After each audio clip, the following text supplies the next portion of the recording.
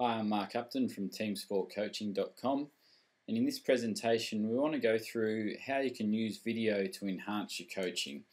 And regardless of the level you're at, there's hopefully some stuff in here that you can use. It's really meant to be some simple and basic tips and techniques that you can use. Perhaps some might be considered obvious, others you might not have thought of. So hopefully it stimulates some thinking and some ideas, and you can put some of these practices in place.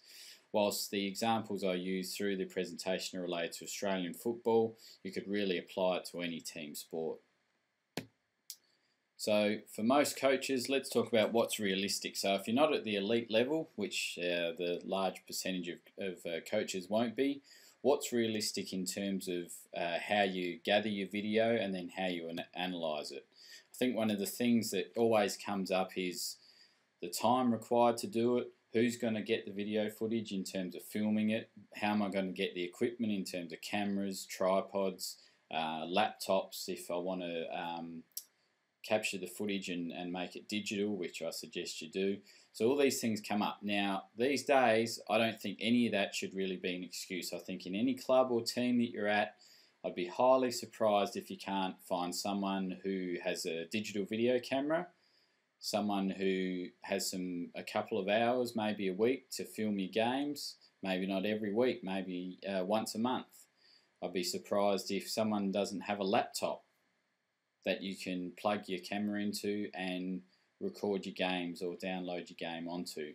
And I'd be surprised if you don't have someone who knows the technical ins and outs of how to perhaps use some video software. It's probably one of your players, one of your younger players these days will do it on his ear, I'm sure. So all those things I don't believe are an excuse. Obviously the days of tape to tape, scrub them out, they're gone. Don't worry about using tape. There's really no excuse for not having your video in a digital format, which means you probably need some software once you've recorded, filmed the game, that you need some software then to capture the video and to turn it into a digital source. There's free options available, so if you've got a Windows machine, things like Movie Maker or QuickTime Pro for about $35–40 will enable you to capture your video off your camera and then also do some editing. On the Mac, iMovie or QuickTime Pro again will give you the same options. If you're in a financial position to spend some money, then there are specific sports analysis software packages. These are just some of them. If you do a Google search, you can find them and plenty more, I'm sure. Starting off at about $1,000 and working up from there. So the summary of that is, regardless of what situation you're in, I think you should be able to find an avenue for filming your games and then being able to get that footage onto a computer in a digital format so that you can analyse it. So now that we've got that out of the way, the real crux of the presentation, I'm going to go through 3 components of the game, which are, in Australian rules, technical, the tactical and the physical components. Technical being things like kicking, marking, handball, gathering ground ball, those sorts of things. Tactical being decision making, style of play, on and off the ball. So the decisions you have to make when you're out there. Physical obviously being things like aerobic, conditioning, strength, those sort of speed, stamina, all those types of things. And in those 3 components of the game, we're going to apply each one to 3 areas of coaching: game analysis, training design, and player feedback. So we'll look at how we can use video for the technical component and across the 3 areas for that technical component: game analysis, training design, player feedback. We'll do the same for tactical, the same for physical, so you get a good idea of different ways you can apply video for different components of the game and also areas of coaching. Let's get into it. Technical, things like kicking, handballing, marking. So in terms of game analysis, if you've got your video, you could go through the game and look at what are the different types of kicks that occur in the game and how often. So you go through your video, and if your software enables it, you could tag different types of kicks, or just with pen and paper, just start collating a frequency count of the types of kicks that are occurring and how often.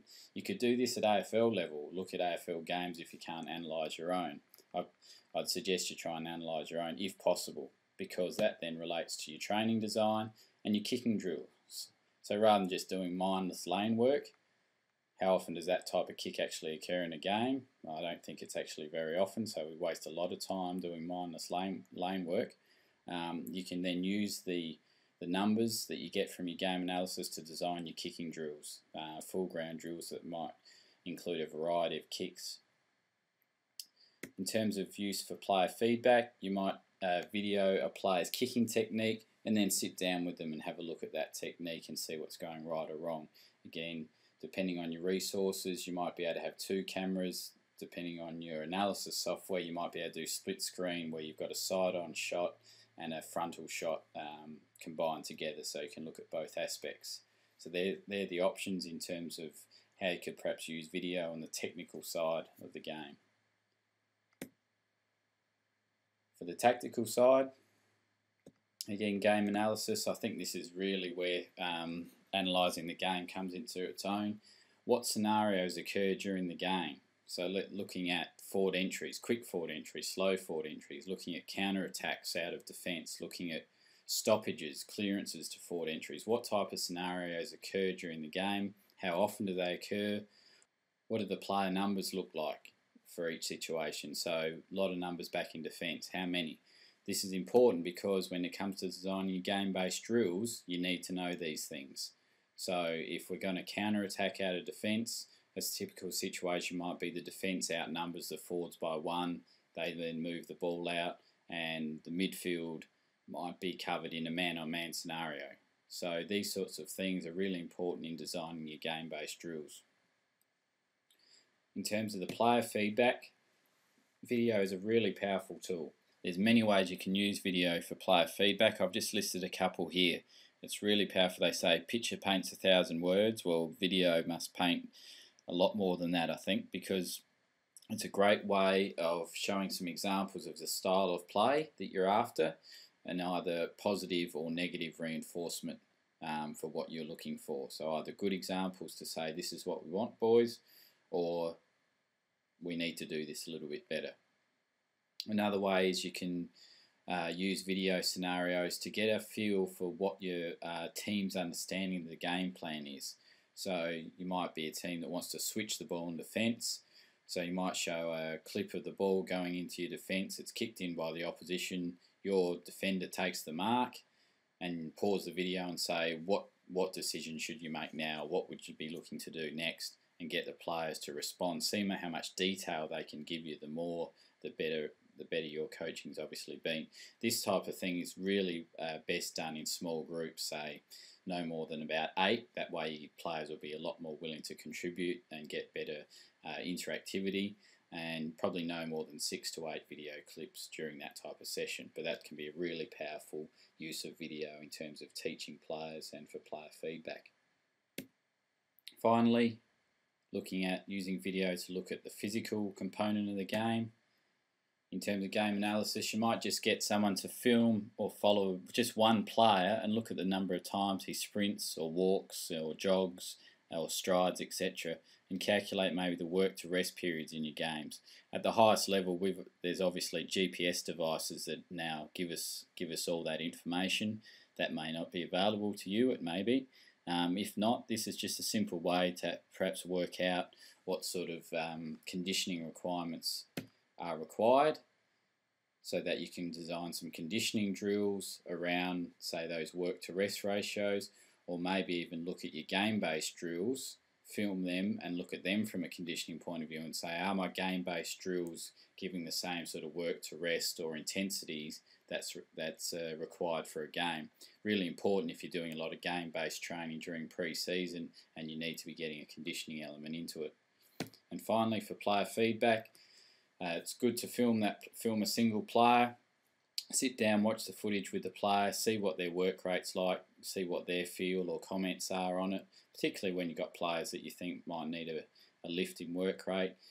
An even better way, again, if you've got the resources and the software, is to get footage of a player that you consider maybe to be have an outstanding or benchmark work rate, and use that as a comparison. You might even be able to split screen the two players, say in a drill or even in a game, and just get a comparison. That's really powerful of what their work rates look like. Often the penny will drop for the player you're looking for a bit more out of when he sees a comparison with what the benchmark standard is.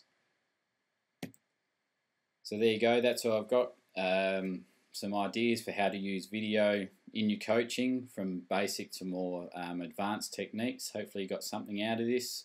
Of course, there's a lot more coaching resources and content at teamsportcoaching.com. We'd always love to hear from you, so email admin@teamsportcoaching.com. Again, I'm Mark Upton. Thanks very much.